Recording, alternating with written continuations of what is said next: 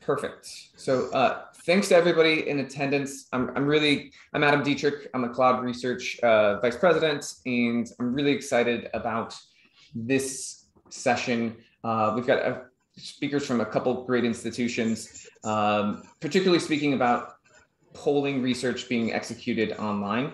To me, polling is the reason that I'm a researcher today, because polling was kind of my introduction into understanding how our industry collects insights for something that everybody can relate to, which is voting and understanding who's going to win that horse race. But they are going to go into a much more greater detail than just predicting winners and losers. And even, a little bit more about this the session, which is titled "Using Online Samples for Polling Research."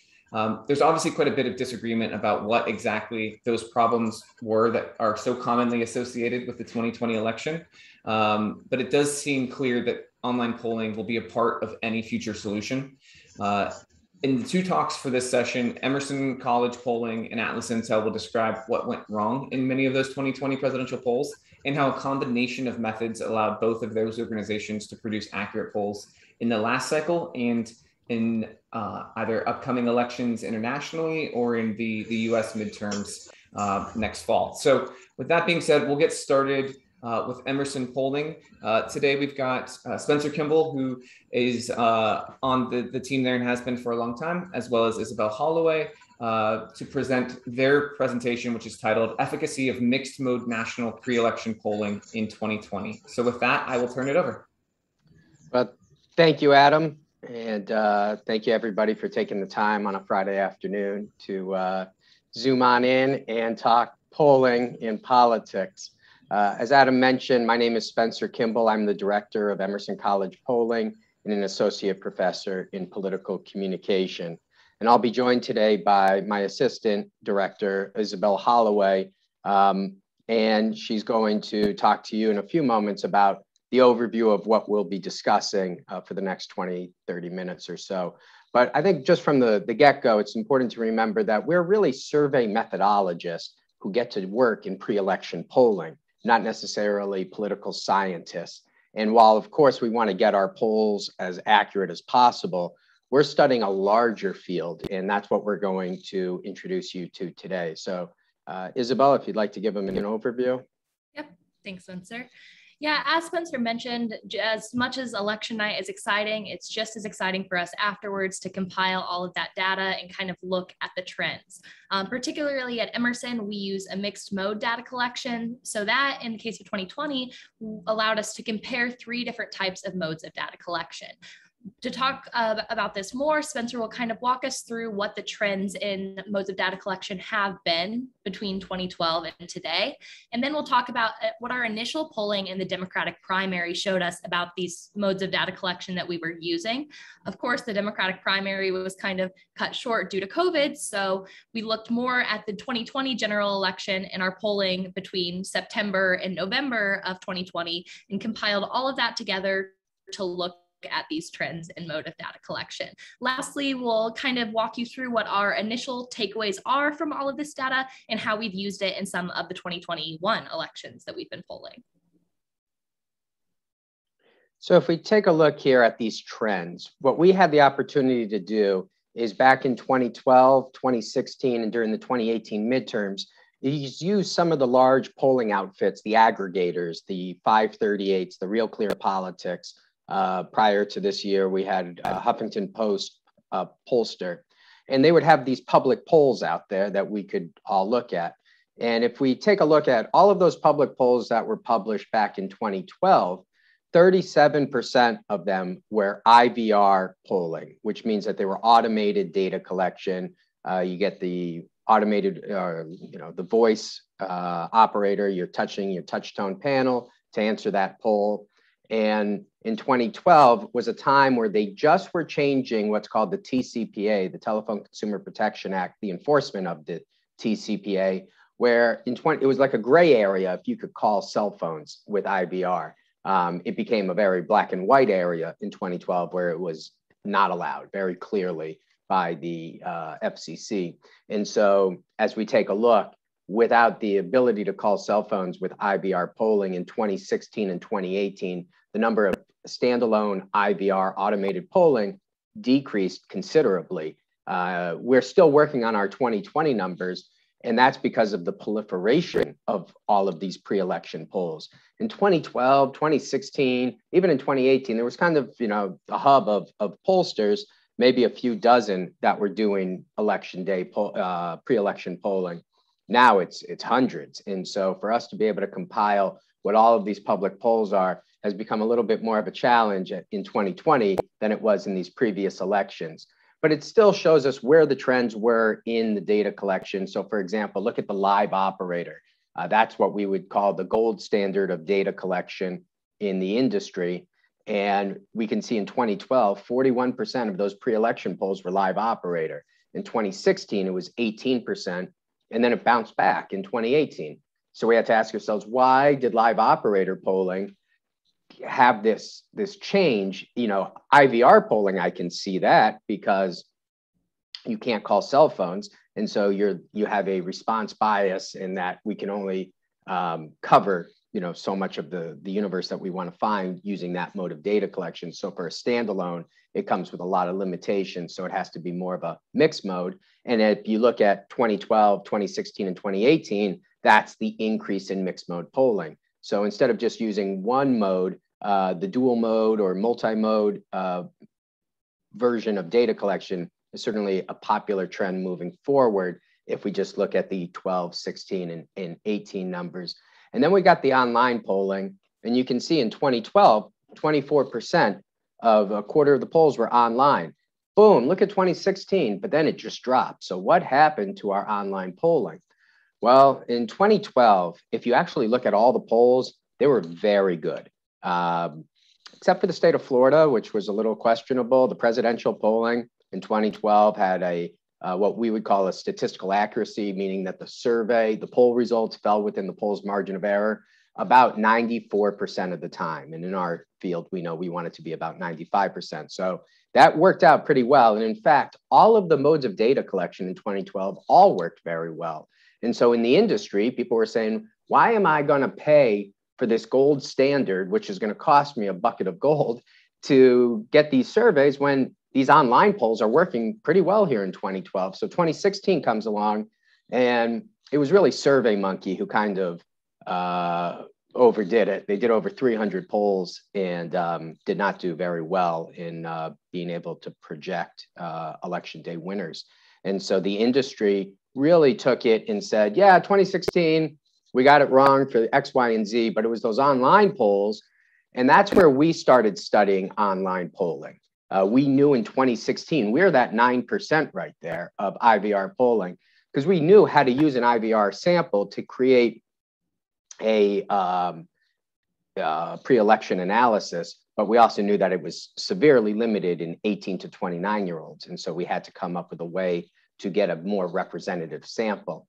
When we look at the online polling in 2016, 58%, boom, it does very poorly. All of the polls do poorly in 2016. They all get about a 75, 76% accuracy. So in 2012, it was 94%. Everyone's thinking the polls are great. 2016, they drop again. They drop down to in the 70s, 75, 76%. All of them were poor. We get to 2018, and again, all of the polling was generally good in the 2018 midterm elections at a much higher rate than the 2016. But what we notice is that the online polls still are not what they once were, because they're being now combined part of the mixed mode polling. And now, of course, we have more modes of data collection. As I said, that we started studying the online polls. And in 2018, in our polling, we did a study looking at MTurk data, Dynata data, and opinion access data, and compared that and used those as companion pieces with our IVR polling. And that's where we found the MTurk data, because of the way the MTurk data is skewed towards a younger demographic in its general representation. It actually matched up very well with our IVR data that's skewed towards the older demographic. And when you put those two kind of extremes together, in 2018, I would argue we had some of the strongest polling in the country. And what we'll talk about today is how we've now evolved, taking a look at other forms of data collection as laws have changed. So as Spencer mentioned, we've always been open to innovation and trying new methods of data collection at Emerson. In 2016, we were using IVR exclusively for all of our pre-election polling. In 2018, we did that study that Spencer mentioned, comparing different online panels in both statewide polls, congressional polls, to see what online panel best fit our needs as a companion piece with IVR. In 2020, as the use of text message pushes to cell phones to take surveys on their web browser became more permissible, we decided to experiment with that in our polling. So all of our general election polls for the presidential election in the different states, we included all three IVR, online panels, and SMS to web. In our national polling, we stuck with just a combination of IVR and online. And looking forward, we are pretty happy with what our results were in 2020, but we still think that there are even more avenues of data collection that are popping up. For example, CloudResearch and some other pollsters have started to use web advertisements to recruit individuals into their surveys. And that's something that we're also going to look at doing in the near future. So now we'll talk more about the Democratic primary.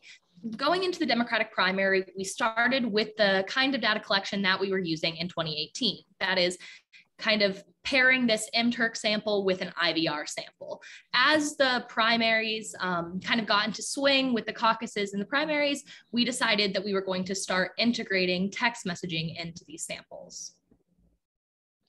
And so if we take a look at what that early data composition was looking like, as Isabel mentioned, our national polling was primarily using the methodology that we came out of the 2018 midterms with, and that's the combination of IVR and online polling. But in 2017, 2018, we know that the TCPA was changing its enforcement of text messaging. And so cell phone data collection is obviously a very large audience that we want to be able to access outside of having to call them with a live operator. And so when we took a look at these data sets as they were coming in, looking at our national data, if you look back at the Emerson poll compared to other polls, we generally had Bernie Sanders in a stronger position in the Democratic primary. We also had Andrew Yang in a higher position than some of the other polls in the Democratic primary. And the reason was, in my belief, is that in the MTurk data, we were able to get a more representative sample of this younger vote that was really difficult to get in other types of panels. On the flip side, the IVR data allowed us, the landlines allowed us to find that Biden support. So we were able to kind of track where the Biden support was floating. On the flip side, we felt really comfortable with the online polling. But we also knew that text messaging was going to become part of the data collection mix. So we started using text messaging in 2019, but then we used it for the first pre-election poll as we took a look at the Iowa caucus. And here, in just the text messaging, we could see Elizabeth Warren was the strongest. And what's interesting is that she does perform pretty well up in Iowa, but unfortunately, the way the vote counts, which is a conversation for a different topic, that's that form of data collection showed it to be strong. Same thing with Pete Buttigieg. That mode of data collection could be strong. So we had to ask ourselves, why are we seeing these type of things? And Isabel, if you could go a little deeper into how we could see those splits within those modes. Yep. So if you look at all of these different candidates, remember there are 20 candidates in the Democratic primary, we could see that some candidates were being represented at a higher rate in these different forms of data collection. The IVR data was very reliably Biden. His numbers did shift a little bit depending on how well he was doing in the primaries as they were going on, but we could reliably know that his voters would show up in the IVR data. The Klobuchar voters, you remember she kind of came up, peaked in Iowa and New Hampshire. They were also appearing in the IVR data, but they were also being represented in the SMS to web data. So were the Tom Steyer voters, which we saw happen really in South Carolina. Elizabeth Warren, as Spencer mentioned, also was really strongly represented on the SMS to web data, but we also saw her represented really well on the online data with Bernie Sanders and Andrew Yang, as Spencer mentioned. Those were younger voters, and in the SMS to web sample, those Warren voters tended to be the more educated voters. It was really interesting because we noticed that Pete Buttigieg had pretty consistent support across all three modes of data collection. That kind of showed us that his support was the most kind of moderate between all of these different candidates. And you saw how he really kind of shot up in Iowa and New Hampshire as well, which kind of fell in line with what we were seeing there.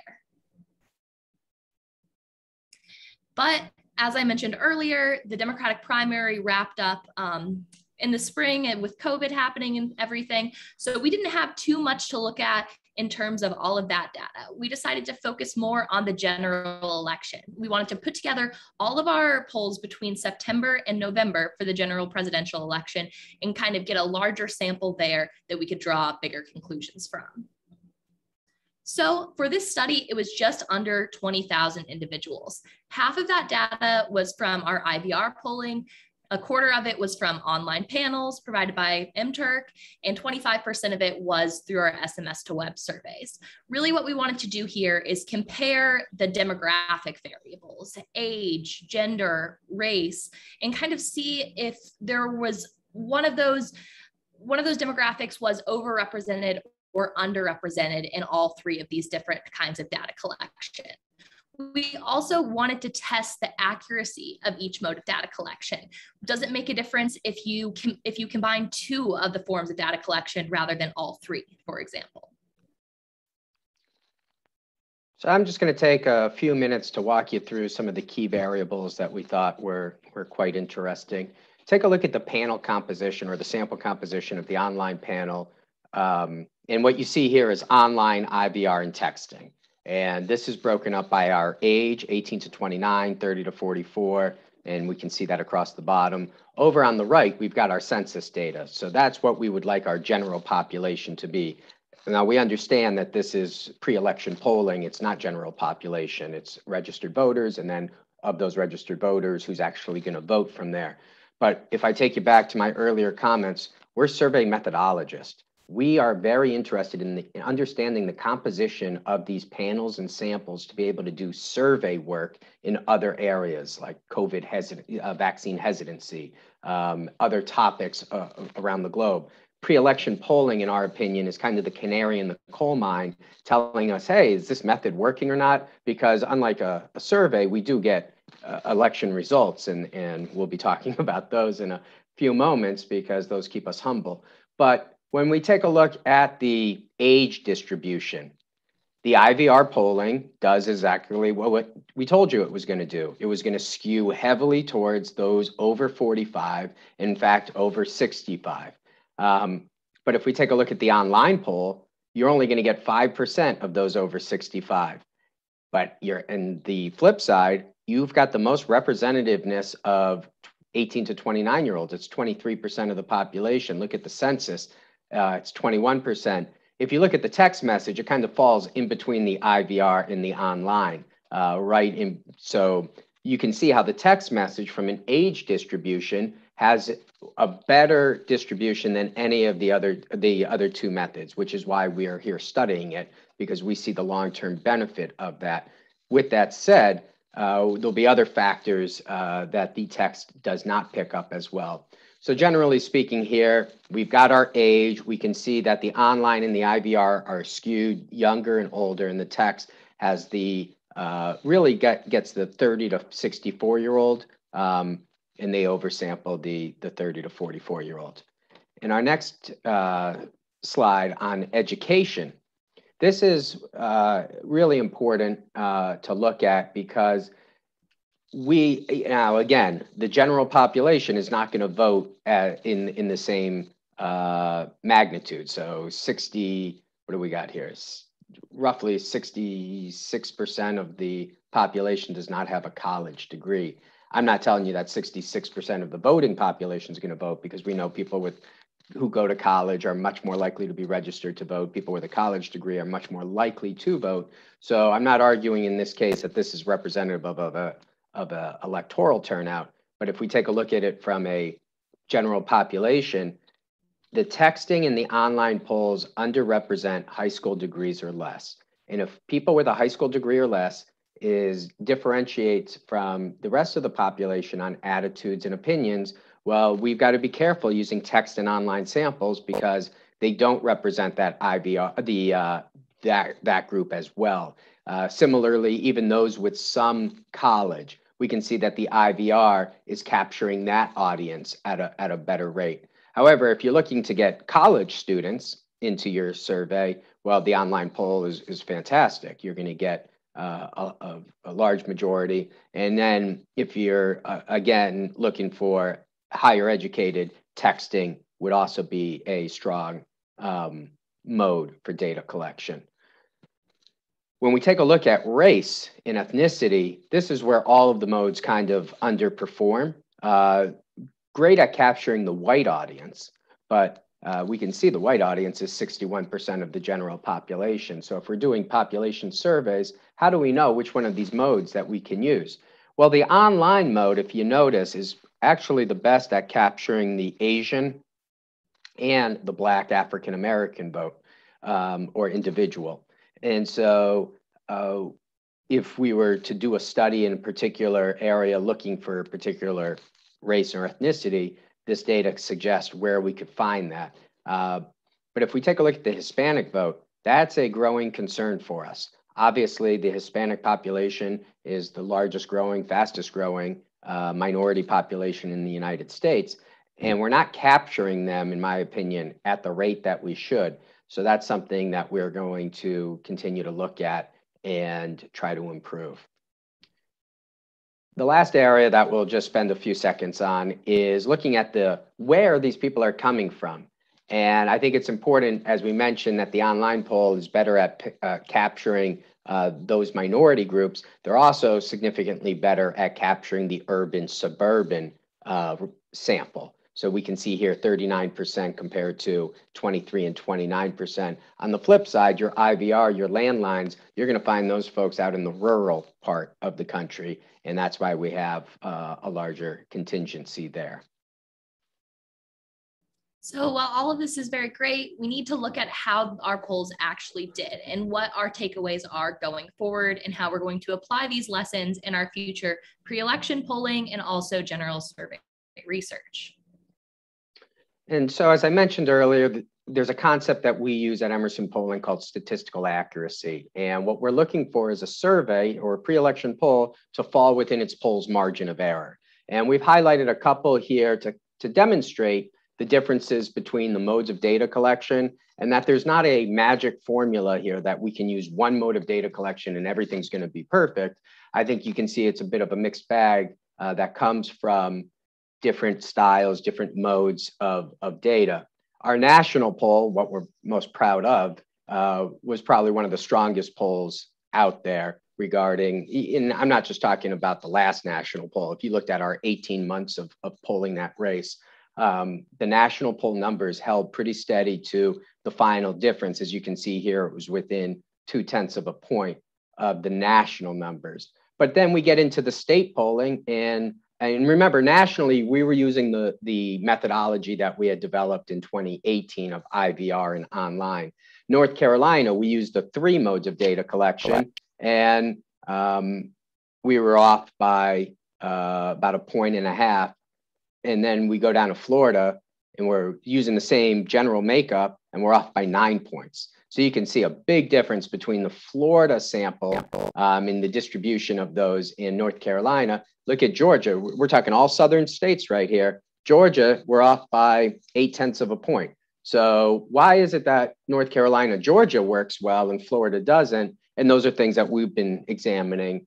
Pennsylvania, another example, one that fell within 4 points of the results. Nebraska's 2nd district, if we look at, we don't use an online component because the problem with online samples or panels is that it's not as, there's not as much of them to be able to access them in some of the more rural parts of the country. So in Nebraska's 2nd District, there really wasn't an online component. We used the IVR in the SMS, in the web to text to web, and we use that to capture that younger audience. And you can see there, the polling held within about 4 points. And then we tried the Indiana polling. Now, Indiana outlaws IVR calls, so you can't automated dial to Indiana and 4 other states.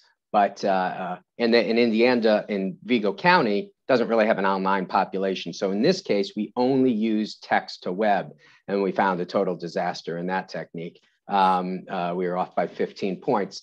But Vigo County was the bellwether of counties in the United States for whatever, 140 years. The way Vigo County voted, so goes the nation. This was the first time that as Vigo County went, the nation didn't follow. So as you can see, there's lots to learn from this. There's not a magic formula. Oh, in the South, it works this way, or in the Midwest, it works this way. It's that every part of this is very unique. And in fact, it's very new. So we don't have 70 years or 30 years of data collection. We're creating it with the other researchers here today. So as Spencer said, we are still experimenting with these 3 forms of data collection and combining them at different rates in different areas that we're polling, and we'll continue to do so. However, there are some preliminary takeaways that we feel like we can confidently say about this data. We feel that IVR continues to be the best method to reach those with a high school degree or less. The other 2 forms of data collection simply do not get enough of those voters. It's very important for us to incorporate those voters into our methodology. That's what a lot of the complaints about the 2016 polling had to do with. So we will continue to use IVR for that purpose going forward.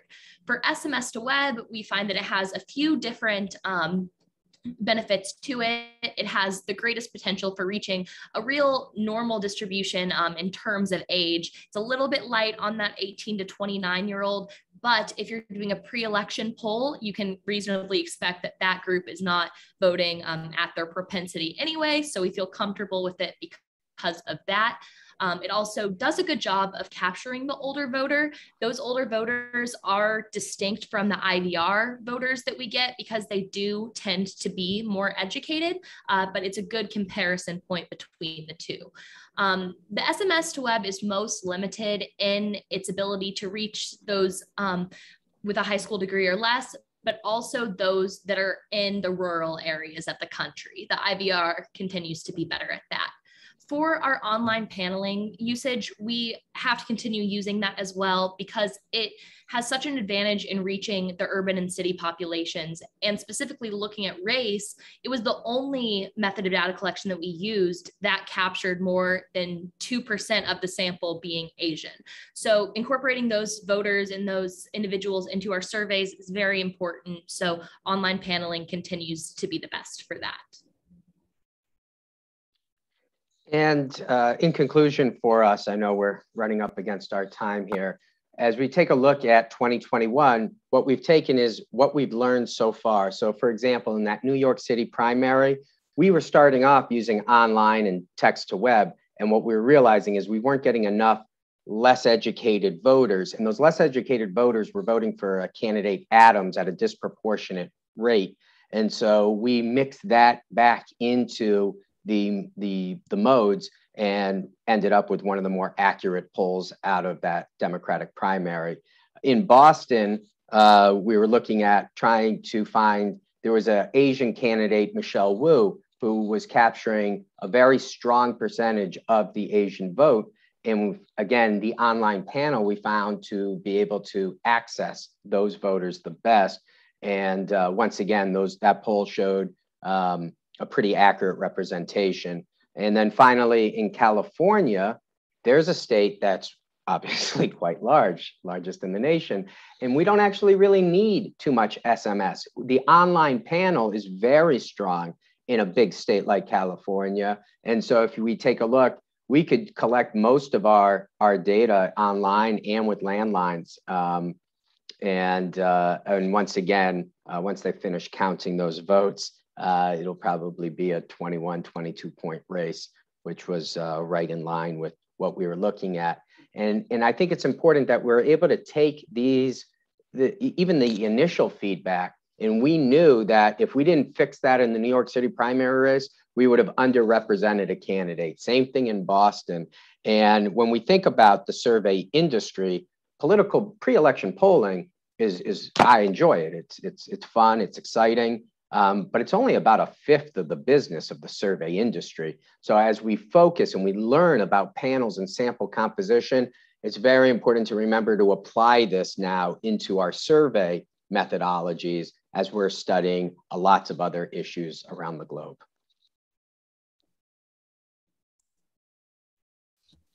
Awesome.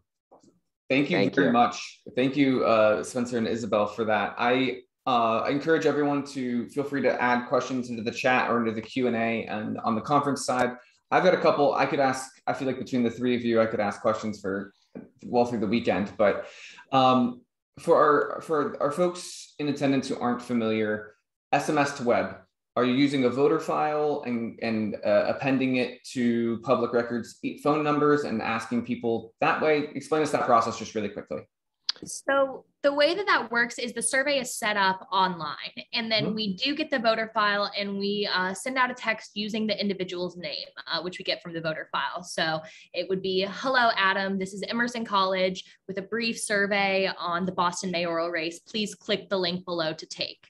They click on the link, it opens in their web browser, and they take the survey there. Awesome. Thank you. There are so many things that I want to go through, but you know, the crux of and the nuance of this, I think, shows how frustrating the public conversation can be about public polling. But one of the things that I think Emerson does a spectacular job at is understanding the strengths and weaknesses that you kind of displayed there of each of these individual methods. I want to know where you all think this is going in the future. Is online going to become more representative? Is SMS going to be more representative? And does the general polling apparatus at Emerson and everywhere else need to be kind of more amenable to these shifting demographics and where the easiest place to get potential voters might be? Yeah, I would argue that we got to be thinking of how people are communicating. And, you know, in 1977, people sat down at dinner at 5:30 and they had a landline, and that's how they communicated. There were more newspapers. That's how people read. We're not, you know, we're in the 21st century. Text messaging wasn't even an option when Zogby started his, you know, IVR polling in the late 90s, or the online world was dial-up. That's how we started, a dial-up online poll. It's crazy to think, but it's those folks that started it that's giving us the opportunity. And without a doubt, I believe that online polls, SMS polls, opt-in panels, that's going to be the future of data collection. And we just are all trying to wrap our heads around how that's going to look as compared to using a probability sample, random digit dialing of live operators, the cost of that. You know, there's a lot more languages, I would argue, being spoken in the United States today than there was 50 years ago. Certainly. And so online and digital components make it a lot easier to collect data and translate surveys into those languages to capture even larger audiences. And that's something that we're dealing with, looking at that Hispanic community. Right. Rachel has a hand up, so I will go to her, or maybe that was unintentional. No, I had a quick question. I was just wondering, and yeah, I don't really know anything about polling, so forgive me if this is dumb, but I was just wondering, like, what do you do anything to ensure like data quality at all? Like, do you check to see if people are just randomly clicking, or if they're trying to troll you by answering it in a particular way, or yeah, if you have anything. So there's a couple of different things on that. I'll let Spencer talk more about the online, but an interesting anecdote from the New York City mayoral primary that we did, when we did our SMS to web data collection, we found Scott Stringer was at like 50% in our poll, and all of the other polls he was at 10%. So we were like, what's going on? And we could go into the data, look at the IP addresses, look at the time that the data was collected, and we were able to identify what was happening. Somebody on Stringer's campaign happened to be in our random sample and spread it with the entire campaign.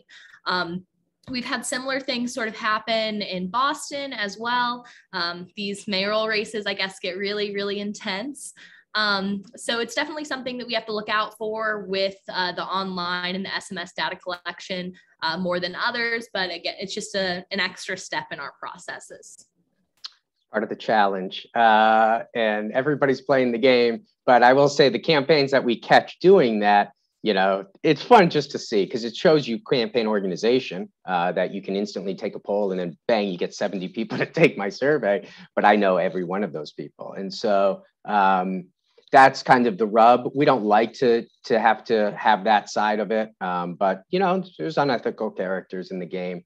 On the online polls, really the biggest issue is when there's money involved. You got an incentive, you're going to get bots. One thing that's nice to be able to look at is the time, how long it takes. You can put in an open-ended question. It's a great way to figure out who's really answering that. What does the research suggest? There's the honey pot question, where you can put it in basically in blank font, no font, no colored font, and then only bots can read it. And that way, if they answer the question, what bot was involved. So there's constant innovation happening within the industry because it is new, and people do, some people just want to screw up the research for the sake of doing it. So we have to be pretty cognizant of that at all times. And when we see things like that, this is the new era, and so those changes are something that we're constantly thinking about. And being able to track back who's answering what surveys. Perfect. Well, thank you very much to the Emerson College polling team. We're going to shift gears a little bit now into our second presentation. Also, shameless plug as we're talking about data quality, as always. I'm sure attendees are familiar, but CloudResearch, we have our Sentry platform that does some unique and innovative things around limiting bots and fraud and those kinds of things as well. So, but with that being said, we are going to the founder and CEO of Atlas Intel, who I believe was 538's most accurate pollster of 2020. Andre Roman, you got started in elections a few years ago and have had good success trying out some of these new methodologies and things like that. So I will turn it over to you for your presentation, which is titled Polling Error: Why Were Polls So Wrong in 2020 and What Can We Do About It? Thank you so much, Adam. Thank you for organizing this very interesting conference and for the opportunity to be here with you guys today. I don't often have time to think so much about many of the methodological points that were made today because of my work, I'm mostly focused on building Atlas Intel, building our different kinds of products. Polling error is something that we're obviously very focused on, but it so often happens as well that an election passes and then we caught up with lots of other things, and we end up not thinking as much as we should about what just happened with the election cycle we went through. So this is a great opportunity to be here with some of the leading experts in the field and discuss some of these things with you.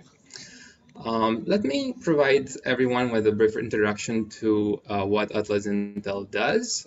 We are a data technology company based in Sao Paulo, Brazil. We focus on developing alternative data indicators, mostly for financial market clients. A lot of our work is related to politics because we do a lot of public opinion research and polling, but we do lots of other things as well. We have a social media analytics tool called Atlas Monitor. We are increasingly working as well on tools for video intelligence and audience intelligence. We also have consumer confidence indicators going on, and we are increasingly covering a diversity of geography. So we work across Latin America, in the United States, and increasingly in Europe. We are currently indeed the only web-based company in the 538 pollster ranking with an A grade. Alongside this grade, we also have distinguished ourselves in terms of having a minimal statistical bias. You won't see our polls skewing Republican or Democrat in an extreme way in any election cycle that we've covered so far in the US. In 2020, we were indeed the most accurate pollster of the election. We ran polls in 7 swing states as well as national level polls. And I think we were one of the very few pollsters that got all polls within a margin of error, comparing the election day result with our last estimate. In the case of 538, I think they compare the results with polls that were released at most 15 days before election day. In the analysis we ran, we only chose polls that were released 7 days prior to election, because we believe a shorter time frame is perhaps more adequate. Our polls at the state level were not only more accurate than other pollsters, but also than poll averages, such as the Real Clear Politics average, or aggregation-based models, such as the 538 model. And that's also something that we're quite proud of. Our last national poll had Joe Biden win by a margin of 4.7 points. His final advantage was just 4.5 points, and that ended up being 0.2 points different from our last poll. That doesn't mean we got everything right.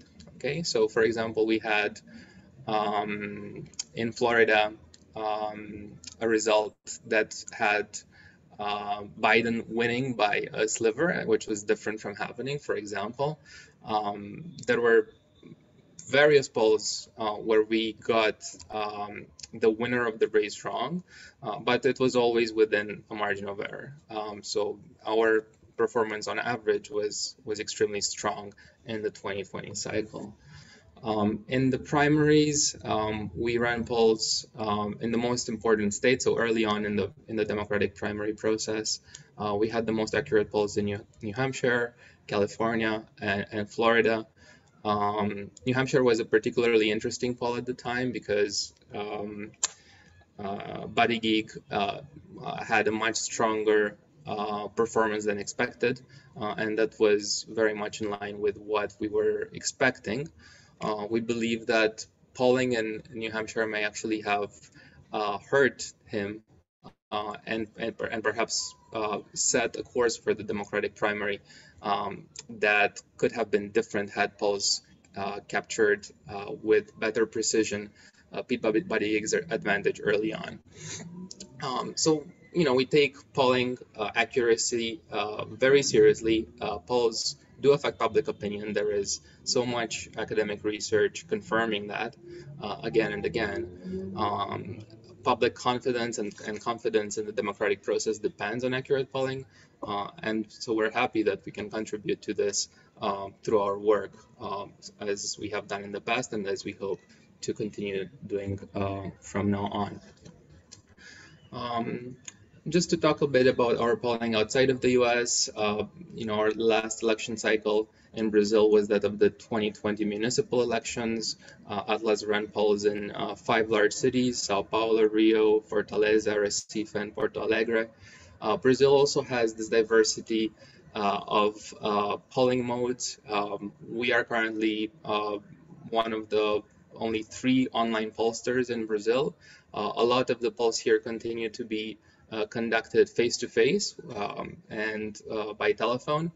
And this is a context in which we still were able to achieve the best result. In each of these 5 cities, the most accurate poll was an Atlas Intel poll, which also suggests, gives some credence to this surge of interest into online methodologies as methodologies that are indeed reliable and accurate. and it points to the fact that, you know, what used to be considered the gold standard of the research industry, of the public opinion research industry, just a decade ago, perhaps is no longer the case, or at least not so obvious as it was to many experts looking at this some years back. In 2019, Atlas polled the Argentinian presidential race. It was an extremely volatile race.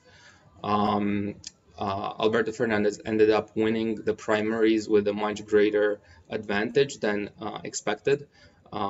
Just to give you a sense of how polls affected the stock exchange market in Argentina at the time, the Argentinian stocks fell 37 percentage points in one day due to the surprise in those elections. No one had expected Fernandez to win with the margin he did in the primaries, and as a result, the public opinion polling industry in Argentina took a pretty big credibility hit at the time. It was an election in which Atlas also came first in terms of accuracy.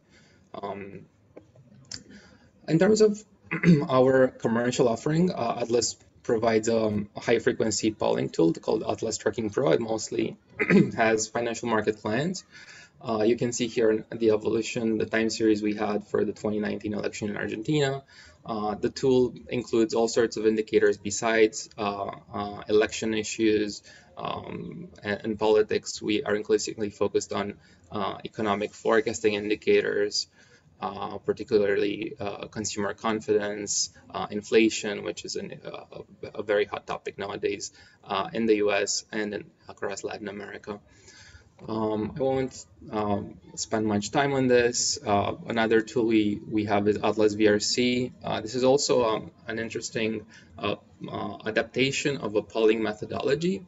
We have respondents look at video content and evaluate it second by second using our website and our apps. Essentially, every respondent will register an individual reaction curve that will then be aggregated with hundreds of other respondents and lead to an overall reaction curve for the entire electorate. We are able to evaluate all sorts of content using this tool, debates, political ads, and increasingly we're focused on non-political content. You can see here one recent study we conducted on a live Facebook transmission by President Bolsonaro. Bolsonaro was trying to argue that Brazil's electronic voting system is not as reliable as it should be, that there is potential for fraud in the upcoming presidential cycle. It is a political discourse that's strikingly similar to Trump's ahead of the 2020 race and after the 2020 race, the allegations of fraud. And here we were testing, what are the groups among the electorate that are responding to the different kinds of arguments that the president is making in regards to the voting system in Brazil. And you can see, the evolution of these curves second by second, and therefore you're able to identify certain certain local tendencies in these curves. So what are the messages that determine an increase or a decrease in the approval rate across the various groups? Just to give you a sense of what Atlas Intel works on when we're not running a presidential election poll in a swing state in an American election. So now let me turn to the actual substance of my talk, which is a polling error in the 2020 race. We all read the recent APOR report that looks at polling error. 2020 was a really dreadful year for the polling industry in the US. I think the APOR report says that it was the worst performance in 4 decades. And so we really need to take a very close look to the reasons behind this. And we have attempted here at Atlas Intel to build a perspective on what went wrong. We identified three major factors that I would like to share with you, and then we can discuss them together. They are differential non-response bias, an inadequate treatment of differential non-response bias and what it means for polling accuracy. Turnout, we believe that turnout is always one of the major challenges for election polling, particularly in the US, where the percentage of the population, of the voting age population that actually submits a ballot is considerably lower than in other democracies. We believe turnout was a considerable factor in the 2020 race for explaining why so many polls got the results wrong. And then we also see some significant indication of poll herding in the 2020 cycle. So these are the three topics that I think are relevant and that I'd like to speak about in a bit more depth. Differential non-response bias is a challenge for two reasons. First, because response rates are extremely low. They have dropped significantly over the past 2 decades.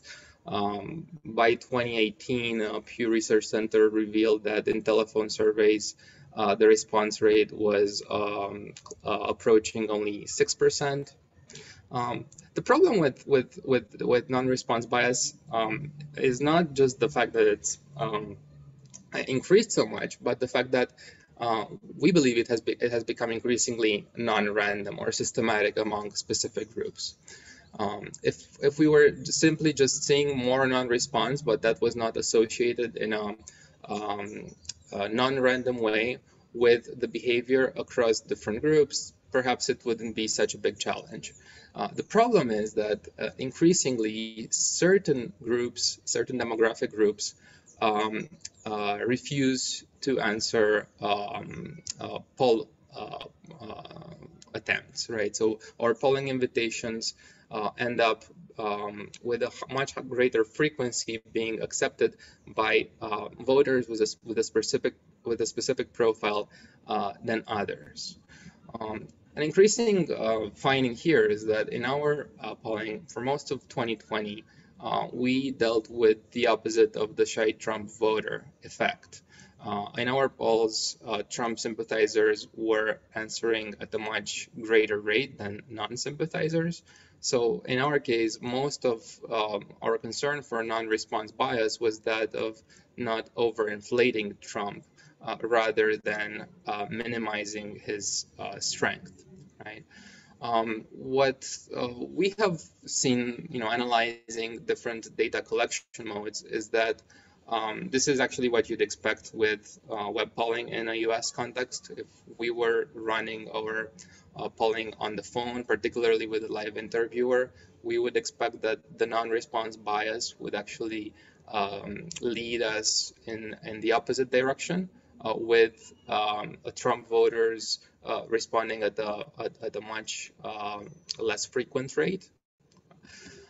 So there's a really big challenge here in terms of understanding how different elements impact local patterns in your data. You have the political context and the news cycle affecting these rates of response. The mode of the poll affects those responses as well. And then, you have more gradual changes that take place over time, and that may continue from one election cycle to the other, but that can be masked by some of these other confounding factors. So differential non-response is, in our perspective, one of the main reasons for which polls tend to get it wrong when they do in US elections. Adjusting for it in an adequate way, we believe, helped us have a very strong performance in the 2020 cycle. What are some of the things that we try to do in terms of non-response bias? Well, first of all, we try to understand where it comes from, right? We systematically investigate response rates across different groups. We try to build a decision model for how respondents interact with our questionnaires. Essentially, we try to understand how people deal with polls, right? Why some are so much more adamant or instigated or active in terms of trying to answer them. There are some people that actually actively pursue opportunities to answer polls, whereas in other cases we have profiles of respondents that will refuse a poll attempt with an overwhelming rate. So there, you can even have a coverage issue where no matter how hard you try to get that respondent, the chance of him falling within your sample is extremely low. It's very important to understand these things. What are the actual response rates that we're talking about? What are the elements that influence those response rates, and more broadly understanding the behavior of the person you're trying to interview. Building on that, we have been able to build systematic correction mechanisms for non-response bias. We try to systematically optimize for respondent recruitment. We try to boost invites for groups that are systematically responding at the less frequent rate. This solves part of our issue. It's always important to have a critical mass of respondents, even in underrepresented groups. And that gets complemented by our post-certification strategies, where we are able to further correct for differential non-response by controlling for other dimensions of representativity, other things that could be included in the second step that I described, and where we also allow for interactions between variables so that we can post-stratify on a more dynamic approach, right? These are some of the things that we do. I cannot obviously go into much depth because part of what we do is quite sensitive in terms of building our competitive advantage. But overall, I think non-response bias is here to stay. It is a significant methodological challenge for the survey industry in general. The fact that we only see these discussions arise related to polling errors in election cycles doesn't mean that this doesn't affect non-political surveys. The thing about non-political surveys is that it's just so much harder to figure out that they may not be as representative as you'd think, right? Political polls control on the surface for target variables of representativity. You're always going to have, any of the polls that are included in the 538 aggregation database, for example, representativity on region, on gender, on race, sometimes even on past decisions of voting, like a recall vote. And still, these polls end up missing.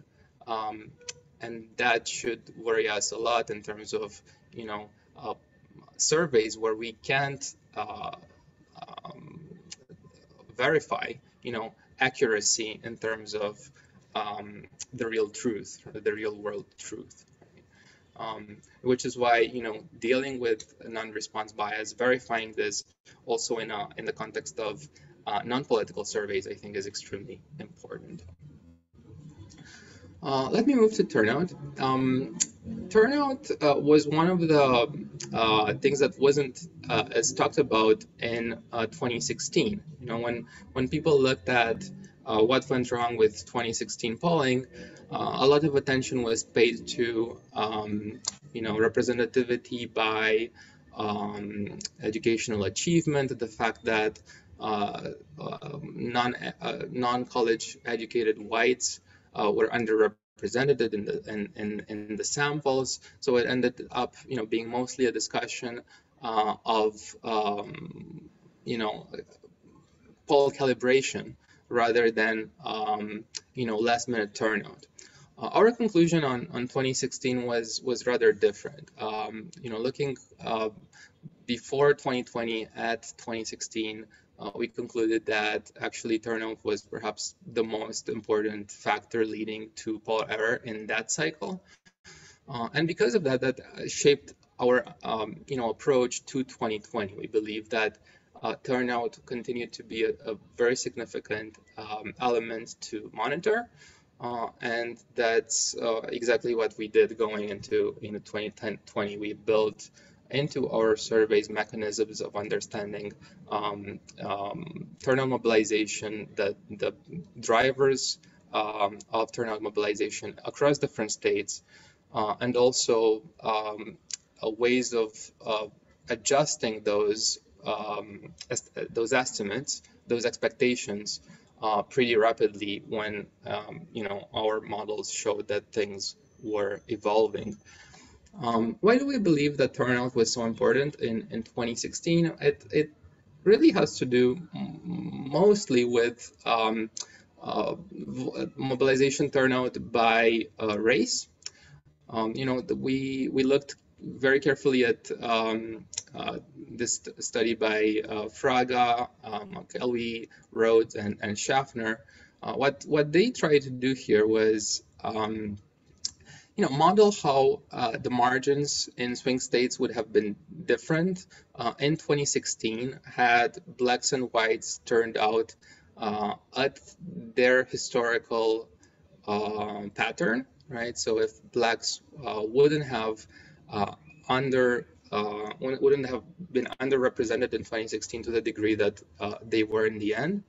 And what you see here is some differences that are rather interesting, right? So in states like Michigan, Florida, Pennsylvania, Wisconsin, this was the difference between having one winner of the race or the other. And these were essentially the most important swing states in that election, right?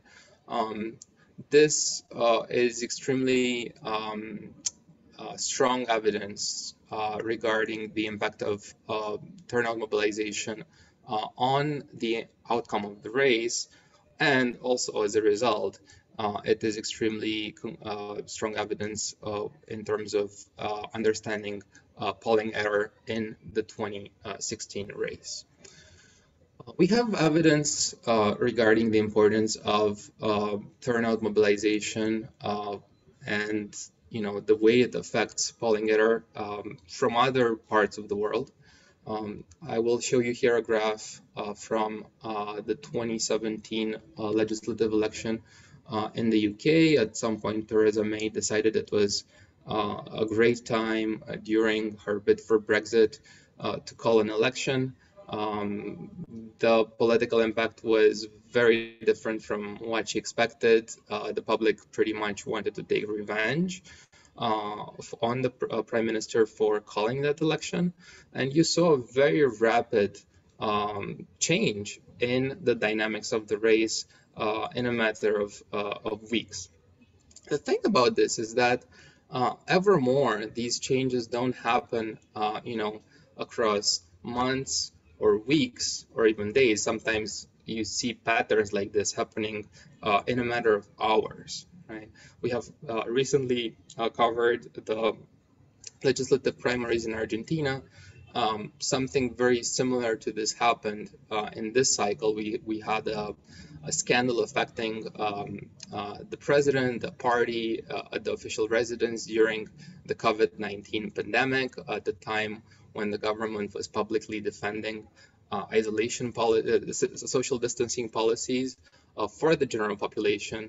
More than that, they pretty much denied the existence of any kind of private event at the official residence on the occasion of the birthday of the wife of the president, and that's exactly what happened.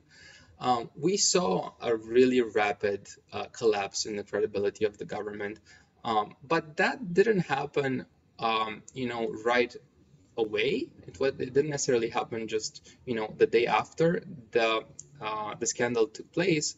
A lot of that was concentrated in the dynamics of the election day, you know, the hours leading into election day, and the behavior of people on election day. A huge chunk of you know, left-wing supporters in Argentina just didn't show up, and this resulted in an election where polls got everything terribly wrong, with a victory by the opposition that was way more significant than anticipated. And that is very similar to this graph, right? It's a change in dynamics that is so fast that it's not even, let's say, crystallized in the minds of voters when you poll them, and that makes it extremely difficult, right? This is why, you know, understanding turnout mobilization is so important, and also why getting this thing right is very hard. It's also interesting here that sometimes correcting for these two effects goes in different directions, right? So when you're trying to correct for a non-response bias, you're usually trying to boost the weight of people that are not very politically engaged or mobilized, right? Whereas in the case of turnout mobilization, you're trying to do exactly the opposite. You're trying to give more weight to those people that are more mobilized, more so than the polls would suggest, right? So these are two, you know, adjustments that go one against each other, and you know, getting it right is often pretty difficult because of that. These are you know, dynamics that go into different directions. How do we deal with turnout mobilization? Well, we try to understand historical patterns. We have developed ways of predicting turnout. We are increasingly focused on understanding how voting system affects this. In the US, the voting system is changing in so many states in so many different ways during the 2020 cycle. You know, going into election day, a huge chunk of the voters of California, for example, had already voted, which made polling harder also because of that. You know, we didn't know in some of these cases how many voters had actually voted and how many would be voting on election day. So these are some of the things that we try to do to understand turnout mobilization. We look at the recent past, try to see what happened, and based on that, we build a prediction model that is then operationalized through different kinds of questions, you know, voter enthusiasm, voter alienation, into our questionnaires. And then that also gets mixed with a more qualitative view of how the voting system could, at the end of the day, affect turnout mobilization. As an afterthought, because Andre, really quick, Andre, sorry. I know we've got a couple questions in the queue already, so if you could do poll herding pretty quickly, and then I want to make sure we get to those questions. This was more of an afterthought. We don't, you know, look at poll herd. We don't poll herd. I think, you know, if you poll herd, it's very hard to come you know, above the pack at the end of an election cycle, and that's what we usually try to do. But we think poll herding affected the 2020 race in a pretty dramatic way. Political polarization affects the incentives that pollsters have in terms of herding. It increases the risks of not herding in a pretty significant way. The fact that so many polls, you know, coincided in terms of the levels that Biden and Trump had running into election day, and that they were as a whole proven so wrong, I think, you know, it should really stimulate further research into this. We should try to understand what is happening here, because poll herding was pretty significant in this cycle. That's all from me. That was great. Thank you very much. I know Blake has a question, but I just wanted to, again, say thank you to you both. I think it was a spectacular depiction of showing having some humility about where things went right, where things went wrong. Emerson team, I sincerely appreciated all of the nuance and openness into what you shared. And Andre, your kind of 3-point breakdown about the factors of 2020, I think give a much more illustrative depiction than that A4 report does. But Blake, you had a question about turnout, I think. Yeah. So the last election, I had a lot of friends that normally didn't vote but did vote just because, like, I guess the Trump effect is what you would call it. Do you think if he doesn't run in 2022, do you think we'd still see that kind of like turnout, or do you think it'll kind of go back to normal?